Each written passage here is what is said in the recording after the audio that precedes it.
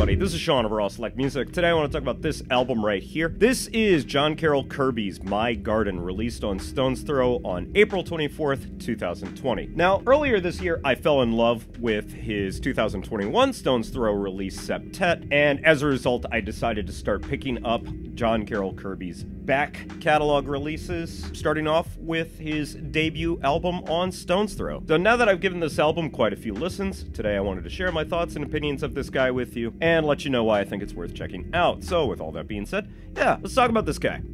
So for those of you who don't know, pianist, composer, producer John Carroll Kirby was born in LA and has produced and written works for some of the most varied and famous artists and musicians around, including everyone that you see here. In 2017, he released what appears to be his debut solo album, Travel, on Outside Insight, from which snowballed into him releasing a new solo project every year on labels such as Patience, Stone's Throw adjacent label, Leaving Records, and now being a stable artist on Stone's Throw themselves. Starting with this album right here, he's now released 4 other albums for the label, 2 of which were released this year. Needless to say, the man is proving to be a bit of a workhorse. But going back to My Garden, according to his Bandcamp, the album was meant to be a distillation of sound, soulful, spiritual, and evocative. Over on Stone's Throw's own website, he gives a little bit more detailed description of many of the tracks on the album, as well as his intention with the album. Critically, the album garnered a bit of critical press, with the highest rated critique saying this, and the lowest rated critique saying this. But where do I stand in all of this? I mean, truth be told, I think Septet is the far more brilliant album, and as I stated in my review, which if you want to know my thoughts and opinions of this guy, definitely go check out my review for it over here. But nonetheless, I think this is the superior album. I think everybody should check this out, and this guy is just kind of more of a curiosity rather than like a full-fledged project. The main foundation of this record is a lot of like drum machines with John Carroll Kirby playing a motif and some melody and harmonizing with himself over the top of it. And the results are a very pleasant, very calming, very relaxing, very soothing album to listen to. That is, as the most critical review of this album said, a bit forgettable, but ultimately for me, that's not really a big issue. I go to this album specifically for one thing and one thing only. When I can't think of what else I really want to listen to, this is the sort of album that works out perfectly. It's pretty unoffensive, it's great music for reading, which I've been using this album a lot recently as I've been going through Daniel Kahneman's Thinking Fast and Slow. Highly recommend that you check out that book. And over the period of time that I've been going through and reading this book, this guy has become an absolutely perfect companion for reading. It's very unobtrusive. And also at the same time, John Carroll Kirby's melodies on here are very compelling. There's some like really genuinely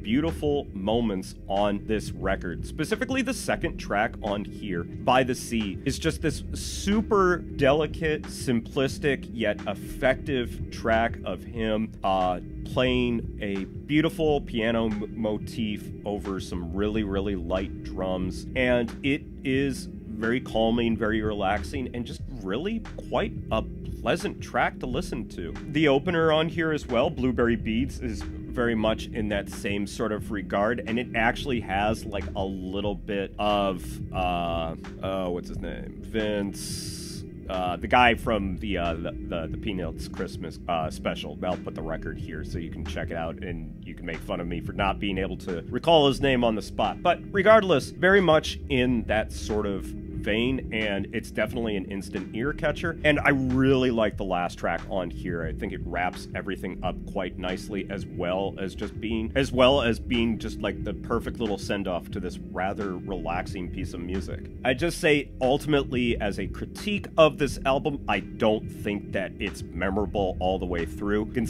Pretty much the list of tracks from the start of the B-side all the way to the last track are largely the most forgettable incredible tracks on here, but none of them are so disjointed or ill-conceived that they're like painful to listen to, but rather they just come and go and really leave very little impact, which is kind of a shame considering how many other great musical moments on here. The A side of this record is positively fantastic, whereas the majority of the B side of this record is just kind of ho-hum. Overall, I'd still recommend this record. I think it's the perfect sort of non-intrusive background listen that I personally love when I'm either trying to get some work done or trying to write or trying to read, and this album works perfectly for that. It may not come as highly recommended as Septet, which I think you should check out first before getting into this guy, but still, I really like what John Carroll Kirby has done on here, and I'm very curious to hear what some of his other records sound like. So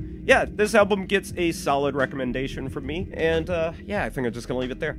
That's gonna be it for me today, guys. Thanks as always for watching. If you've listened to this album for yourself, please let me know what you thought about it down in the comments. If you want to hear this album for yourself, please head over to my WordPress blog, because that's where I post music links to any of the records that I talk about on this channel. And make sure you go follow me on Twitch for Live from the Record Room, my weekly DJ live streams where I play records like the ones that I talk about in these videos, as well as a whole host of other records in my collection that I don't get a chance to talk about on this channel. Links to everything, as always, down in the description. That's going to be it for me today, guys. Thanks as always for watching, and I will catch you in the next video. So until then, peace out!